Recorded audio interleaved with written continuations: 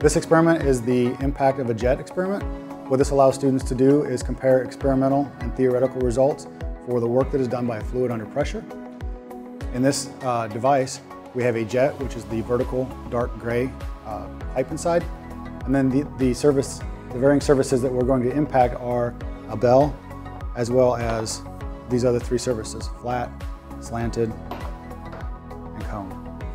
So to set up the machine, you pick your surface that you want to conduct your experiment on first. In this particular situation, we're going to do the bell. Once the bell is in, you level your lever arm with this weight. Once everything is level, we go ahead and we will start our experiment. To start your experiment, you turn the pump on and you slowly open a valve on the back side of the machine here until you have full flow impacting this bell.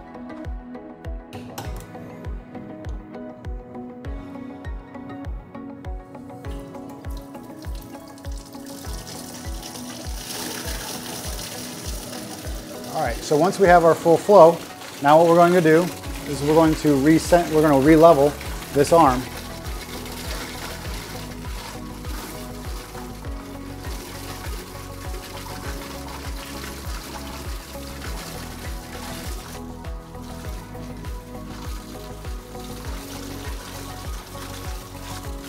Once our arm is re-leveled, we move around to the other side of the machine here. And on this side, there's a drain in the bottom of the bin. And what we're going to do is we're going to plug the drain, and as our fluid starts to appear on this sight glass on the side, what this allows us to do is to measure our flow rate from 0 to 5 liters. So we drop our stopper in.